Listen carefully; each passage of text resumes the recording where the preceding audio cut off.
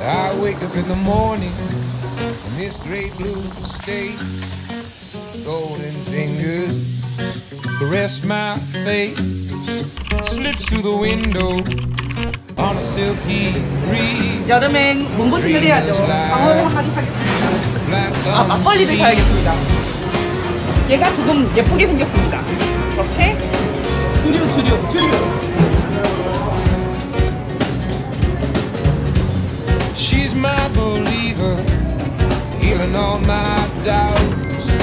이런 할인 쿠폰은 잘 챙기셔야 합니다. 자, 조심히 캠핑 다녀오고 널 위해서 서프라이즈다. 서프라이즈 캠핑은 함께 해야 좋은 거 아닌가요? 자, 이번에는 당신 차례예요. 아, 복수전이에요? 캠핑장에서 만나요. 지금 포천으로 캠핑 가는 길인데 차가 진짜 엄청 막혀요. 그냥 계속 서 있습니다. 정체입니다, 정체.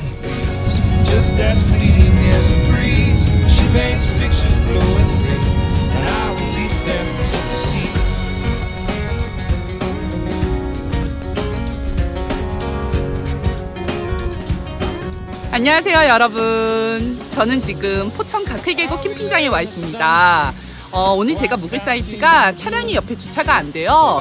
그래서 백패킹 모드로 왔는데 챙기다 보니 너무 짐이 많이 늘어가지고 몇 번 왔다 갔다 해야 될 것 같습니다.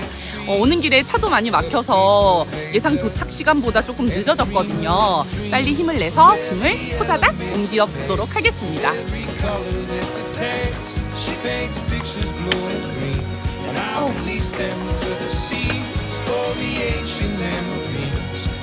어깨가 빠지겠어요, 여러분. 여러분들은 꼭 간단하게 오세요.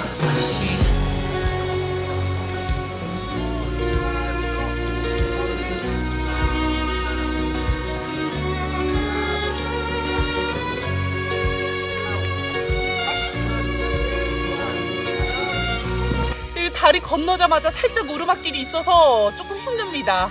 대신에 여기가 짐을 옮겨야 되는 사이트라서 사람이 없어요. 자, 다시 힘을 내서 다녀오겠습니다. 와, 약간 노지 느낌 나고 굉장히 좋아요. 사람도 없고 진짜 요즘 같은 때는 사람 없는 게 제일 최고 같아요. 저기가 제 사이트고 이 다리를 건너야 되는데 다리 옆으로는 이렇게 계곡이 있어요. 그리고 그 앞이 주차장. 또 닫았어요.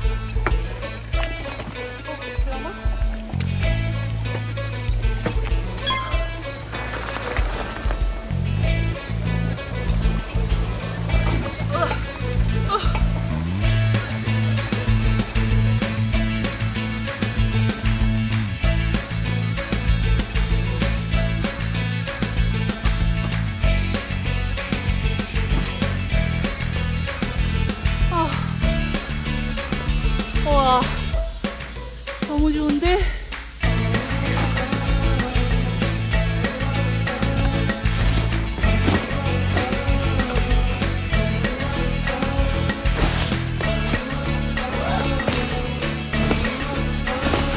오늘 피칭할 텐트는 힐레베르그 알락3예요.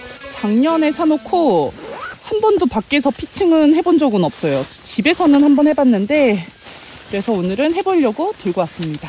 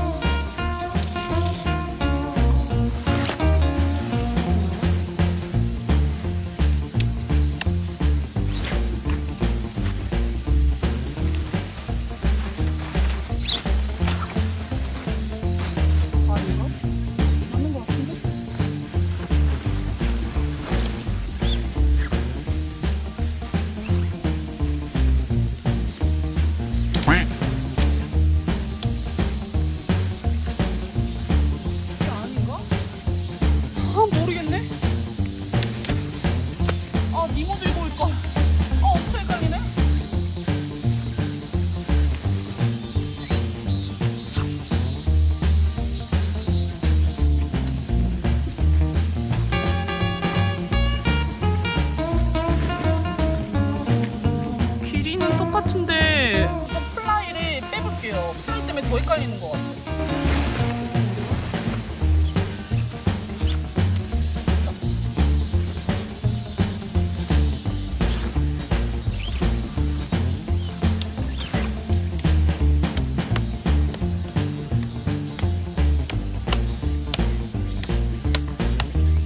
맞게 체결했는지는 잘 모르겠는데 이게 폴대 하나당 버클을 채우는 게 아니라 여기에 있던 버클이 막 여기서도 합류되고 막 그렇게 되는 구조 같아요. 이게 안으로 들어가야 되나? 이 폴대가? 이렇게 위태해 보이지?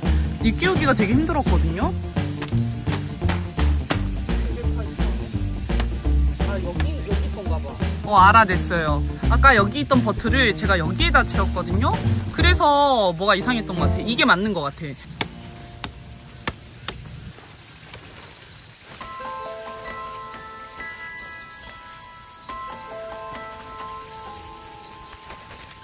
모르겠어. 이게 뭐야?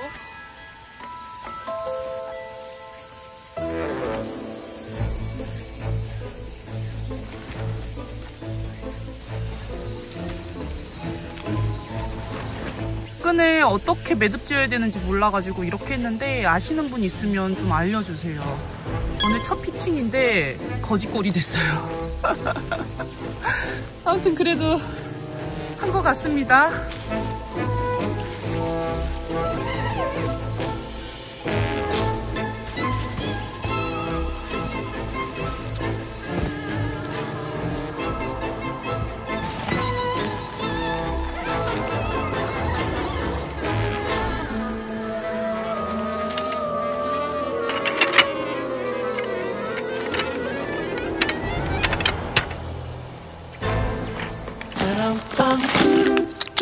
짠.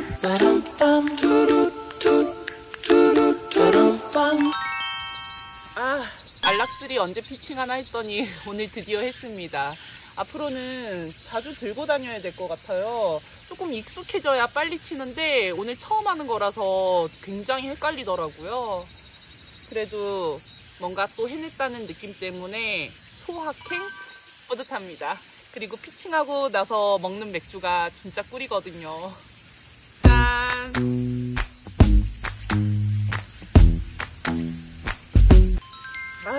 오늘 저녁은 군사부 순대국과 함께합니다. 제 구독자님이 운영하시는 식당인데요. 코로나로 많은 어려움을 겪고 계신다 그래서 제가 조금이라도 도움이 됐으면 하는 마음에 이렇게 함께하게 됐습니다. 군사부 순대국은 배달 전문 업체인데요. 그래서 배달 어플을 통해 편안하게 주문이 가능합니다.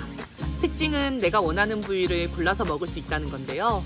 순대만, 살코기만, 그리고 내장만 이런 식으로 싫어하는 부위는 편안하게 빼고 드실 수 있어요. 또 감사하게도 요청란에 좋아요 응원합니다 라고 써주시면 한 달 동안 만원 상당의 편육이나 병천순대를 서비스로 드린다고 그래요. 관심 있는 분들은 배달 어플로 고고고. 그럼 잘 먹겠습니다.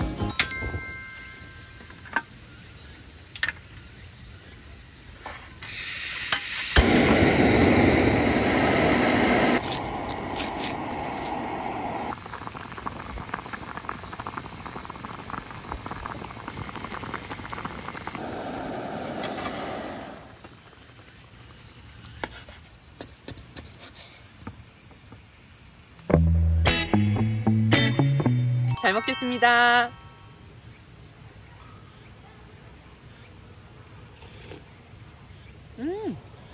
저는 얼큰하게 먹는 거 좋아해가지고 청양고추를 좀 다져왔거든요. 많이 넣을게요.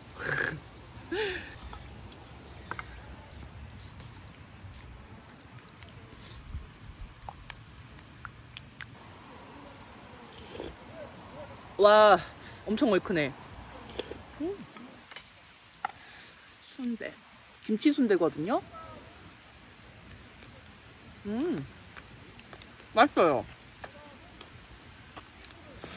아점을 먹고 못 먹어가지고 배가 고팠습니다. 파리 한 마리가 뭐로 잡지? 모기향을 위에다가 올려놔야겠어요.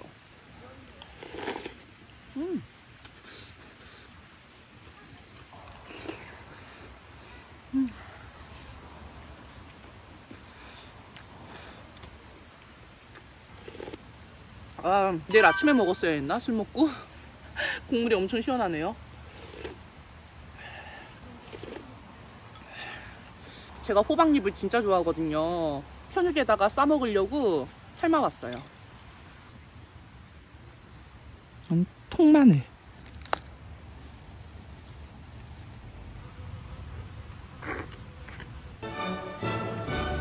여러분, 호박잎이 진짜 신의 한 수. 엄청 맛있는데요?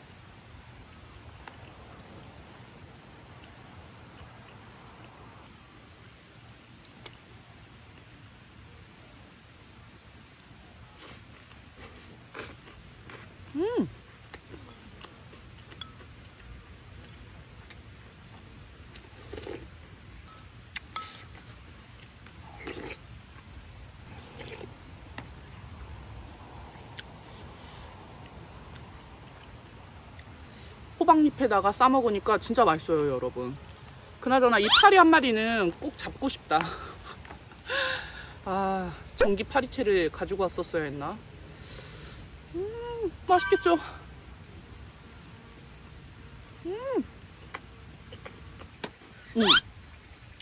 여러분들은 국밥에 밥 말아 드시는 거 좋아하세요? 저는 안 말아 먹는 거 좋아해요.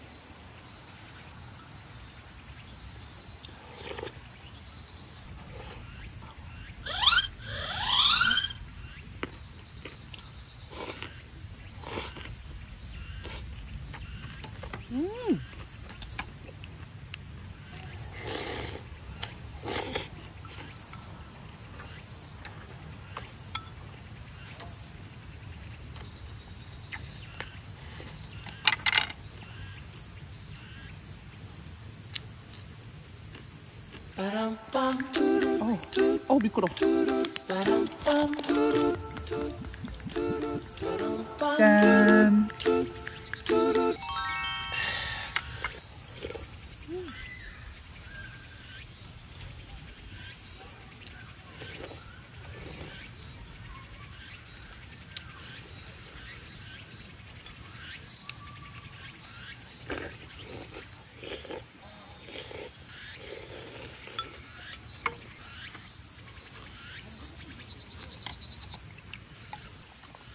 짠.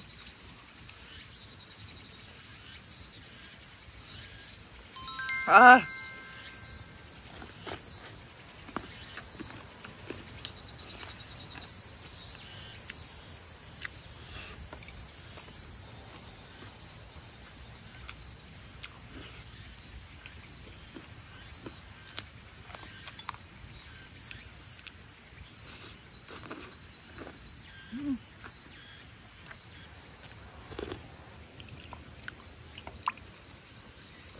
짠.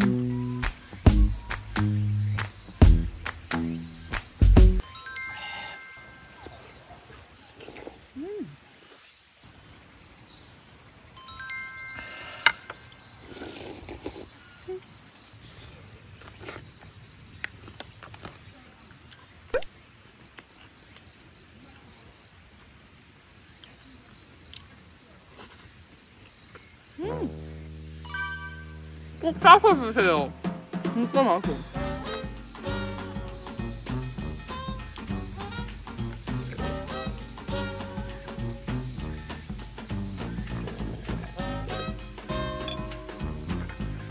진짜 양이 많아요. 배가 부릅니다. 짠.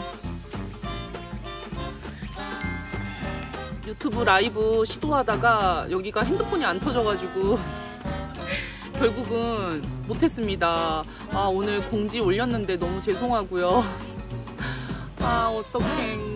혹시나 기다리셨을 분들 너무너무 죄송합니다. 어떡해.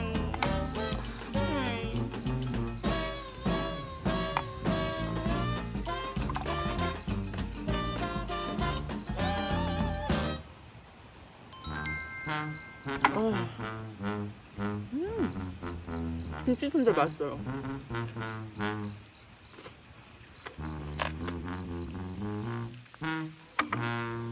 짠.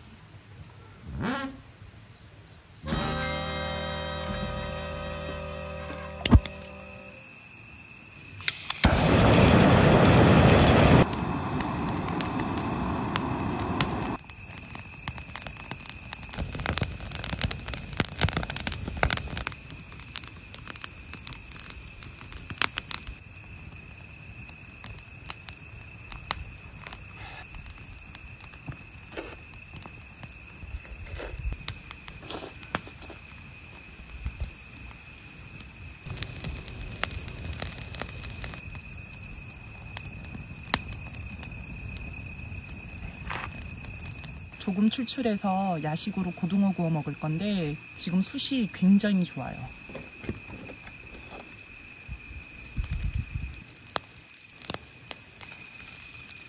미쳤나봐.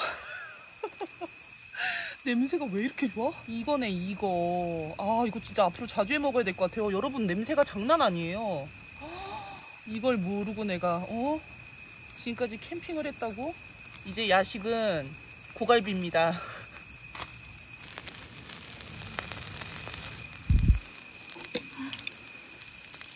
세상에, 이거 좀 봐요.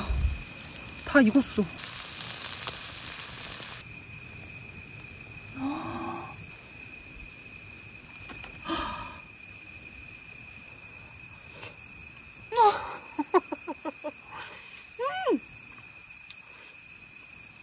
자방고등어거든요. 그래서 간도 진짜 딱 좋아요. 진짜 맛있어.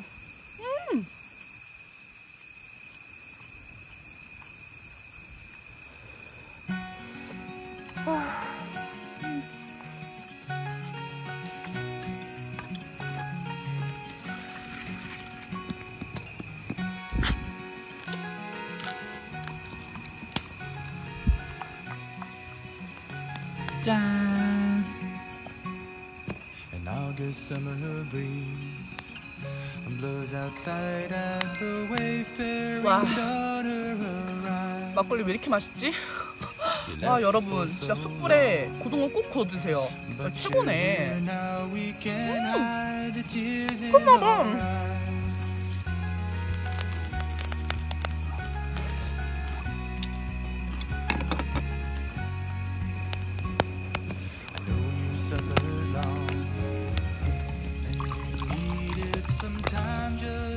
짠.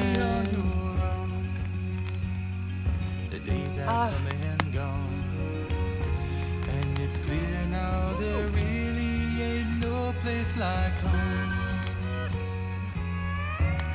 You fly like a dove to join your true love, and like the sunrise, you light up our lives.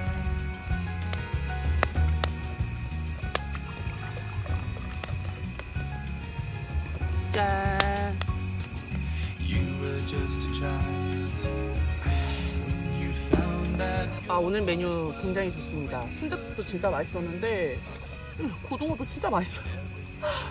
꼭 숯불에 구워 주세요, 여러분. 진짜 바삭바삭해.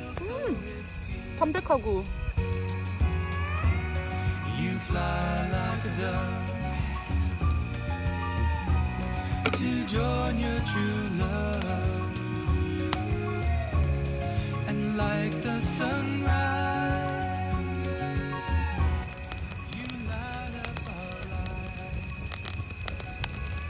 정리하고 저는 씻고 나왔습니다.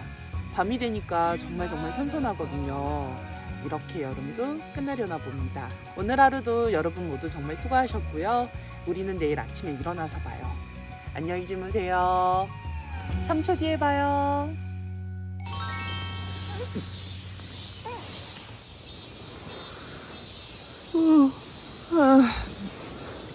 이제 아침에 하나도 안 추워요. 아니, 안 더워요. 밤에 살짝 쌀쌀해. 정말 계절이 바뀌었네요.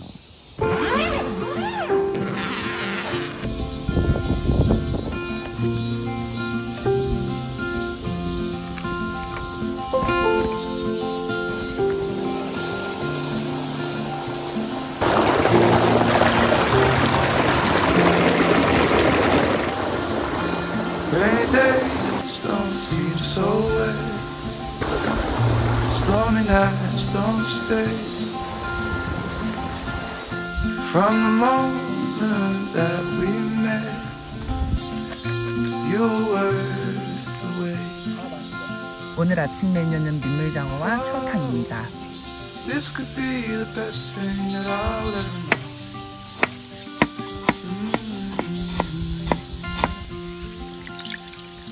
제 사이트가 되게 독립적이에요. 그래서 개수대, 화장실, 매점 다 멀어요. 밥 데우러 가기 귀찮으니까 그냥 같이 끓일게요.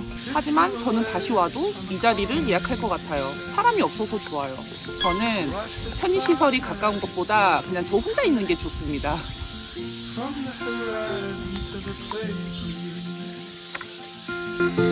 Oh, this could be the best thing that I'll ever know.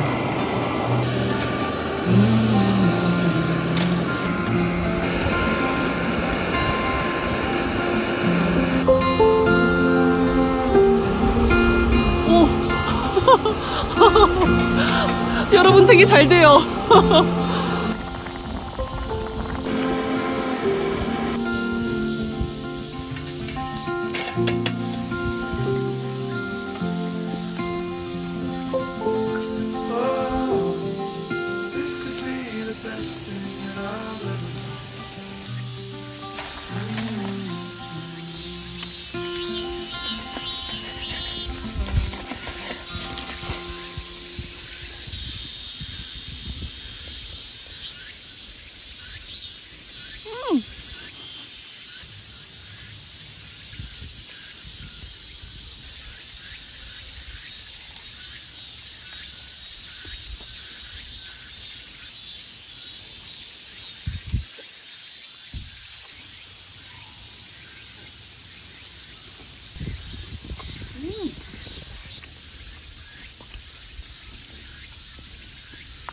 호박잎 때문에 천장이 다 까졌어요 지금. 이 부분이 되게 어제부터 까끌까끌 하더니 방금 천장이 까졌네. 맛있겠다. 어떤 거? 쭈빼기.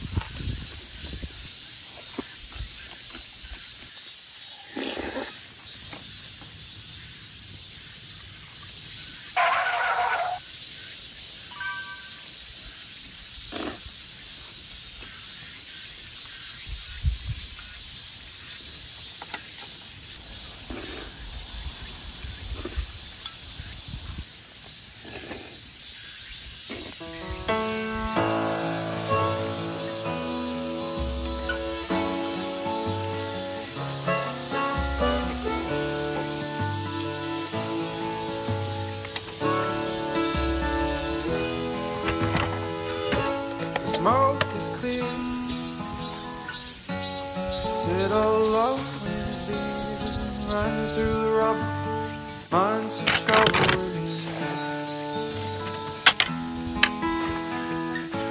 The tears on your face, the sight of you walking away, and the memories drop and ring like bombs in my head. And I don't know if I could have done more. And I don't know if it was my fault or yours. So I'm still fighting after the war.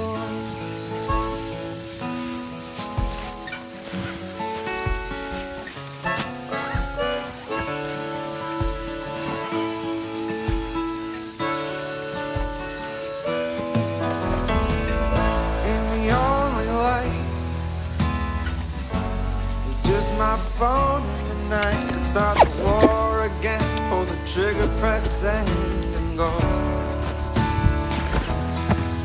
Catch a plane before sunset, kneel down and say come back. Say baby I was wrong, I need you home. But I don't know if I love anymore. I don't know if I loved you before. So I'm still fighting. 옆에 한 팀이 왔네요. 이게 진짜 백패킹이 아니라서 그런지 패킹을 제대로 안 하잖아요. 그래서 더 무거운 것 같아. 이게 차가 가까이에 있으니까 그냥 대충 때려 넣는?